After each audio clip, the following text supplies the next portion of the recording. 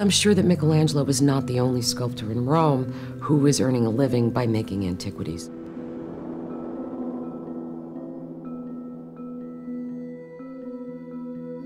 Making forgeries of antiquities would have paid a sculptor considerably more than he would have made for a contemporary object. And so to make a bogus antiquity would earn him a profit 7 to 10 times more than he would earn for a contemporary production.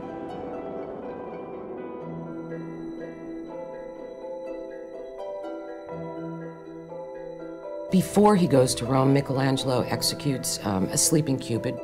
And while in Rome, it gets buried in the ground to make it look much older than it had been made 2 weeks ago, whereupon it was transacted by a dealer and sold as an antique to a wealthy cardinal. It's altogether possible that there are other objects like the sleeping Cupid that are housed in museums but miscatalogued as by Roman or Greek sculptors, and they can quite possibly be works by fantastic sculptors like Michelangelo.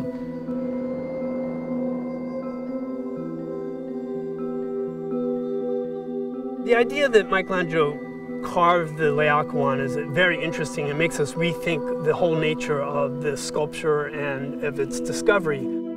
He was responsible, Michelangelo, that is, for helping to put it back together. And in the process of doing so, of course, he would have had to repair it, maybe even polish it, make it more perfect.